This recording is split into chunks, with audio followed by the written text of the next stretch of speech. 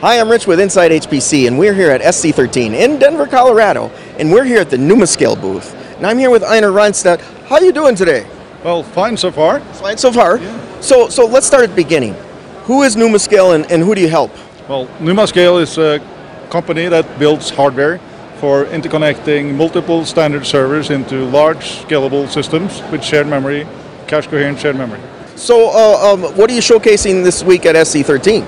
Well, we're showcasing, first of all here, a system with shared I/O. So, you can share everything in that system, processors, memory, I/O.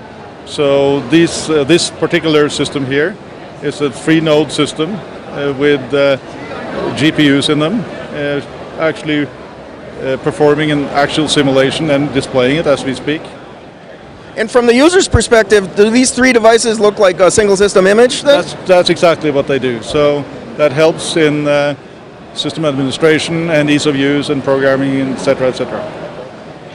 And the fact that you've got this aggregated memory, that means I don't have to do message passing then, or you don't have to do message passing. if you not absolutely have to, you don't have to. You can do it if you like, and it performs very well as well. Well, Einer, I wanted to ask you, there's a big instance of this at the University of Oslo, isn't there? That's true. We have a big installation there with 1,728 cores, 4.6 terabytes of memory, all running a single instance of the operating system. And I heard about a white paper that kind of looked at the performance and scalability. Can you tell us what's in there? Well, yeah, that's trying to line out the results that we have from benchmarks that we've been running lately.